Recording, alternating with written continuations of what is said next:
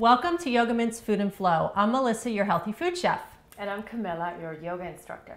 Today's focus is harvest, and I'm going to harvest a simple and delicious quinoa strawberry salad for you. And I'm going to harvest a breath that's really magical and it's going to help you feel more alive. Oh, I need that. Let's do it. Okay, let's do it. As you know, today's focus is harvesting. So today I'm going to harvest an amazing quinoa strawberry salad. You're probably wondering, what does harvesting have to do with yoga and food? Well, a lot, because harvesting is basically a particular action that you put forward into your life and you create something positive from that. So we're going to harvest an awesome salad today.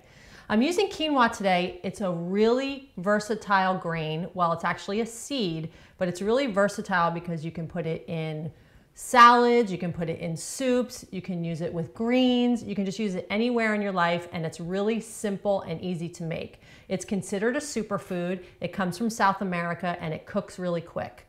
I'm also gonna add some fresh, yummy strawberries, which are in season right now, and I'm so excited to taste them. They're really fresh and they have lots of antioxidants and vitamin C. We're also adding some scallions for a little kick. I have some almonds today. You can put any nut in the salad you want. You can put pistachios, pine nuts, any kind of nut that you like. I'm also using some fresh mint to give it that fresh, lively taste, and an avocado, which adds the healthy fats to the salad. So we have a great mix of complex carbohydrates, healthy fats, and protein in the salad, because quinoa on itself, by itself, is a perfect protein. We're gonna top it with an awesome dressing that's so simple and delicious. It's made with fresh squeezed orange.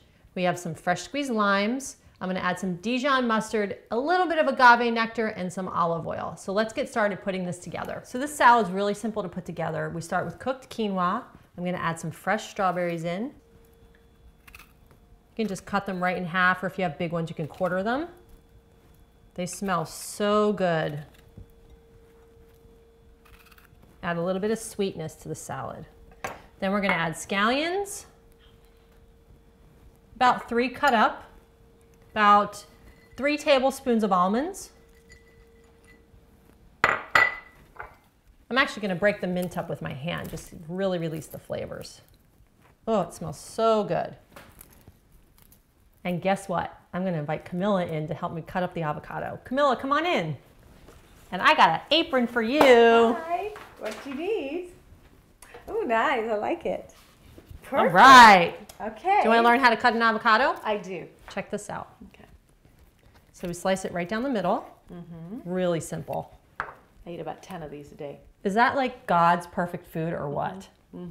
Beautiful. Do you know how to take the pit out? Really easy. Pop, pop.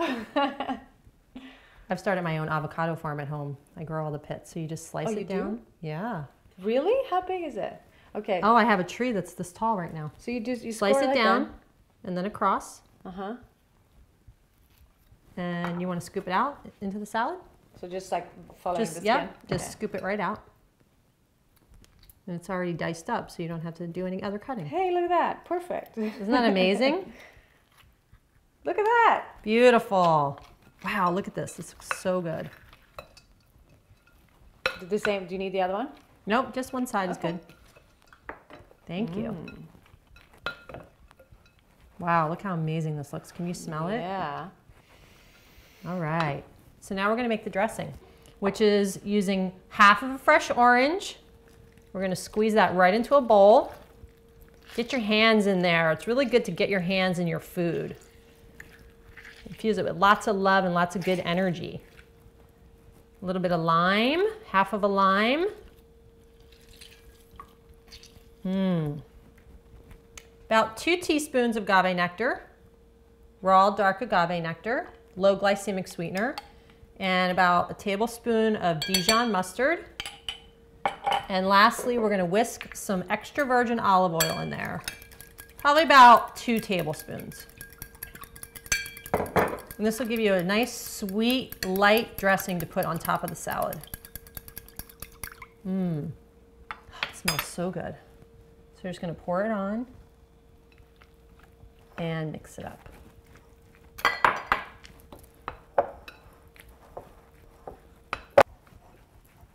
And if you want to top it off with a teeny bit of sea salt, you can do that. Mix it up. And I recommend popping it into the refrigerator for about an hour and just let all the flavors melt together and it becomes really delicious. How beautiful is that? I can't wait to call Camilla back and share it with her. Just like we harvest food to nourish our bodies, we're going to harvest a breath to give us positive qualities. In Kundalini yoga, there is a powerful breath that's rarely used in any other yogas. It's called breath of fire. It has many beneficial qualities, and one of them is to lower the blood sugar, but also to cleanse the blood and to make you feel more alive and alert. This breath works with the navel point, and when you think about it, that's where it all began. When you were in your mother's womb, that's where you got your breath from. And in yoga, the navel point is considered the most active point on the body.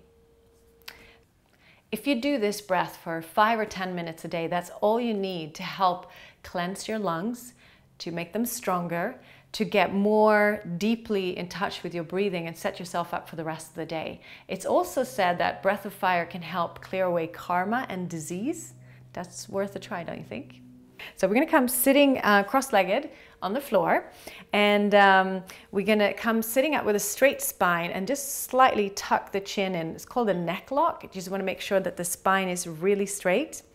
And we're going to put our hands in Gyan Mudra, which is the index finger and the thumb touching. But what is Gyan Mudra? It's very often used in meditation. The thumb represents the positive self, and the index finger is the wisdom, the Jupiter finger. And when you create this seal, it helps the body to understand and learn easier. So it's very good mudra to do for meditation. And the breath goes from the navel point, and the inhale is normal, but the exhale is forced, and you push the navel point in. So it goes. In the beginning, why don't you put a hand on your stomach and you inhale and force the exhale. And start out slowly and then build up speed and strength until you feel comfortable to vary it at whatever feels good to you. Now, there are some people that have developed a habit of breathing opposite. So on the inhale, they have the reversed breathing pattern. So if you are one of those people, there's about 10% on this planet. It's going to take a little extra time to learn this breath, but it's worth it. So let's try it out. Close your eyes and focus on your breathing.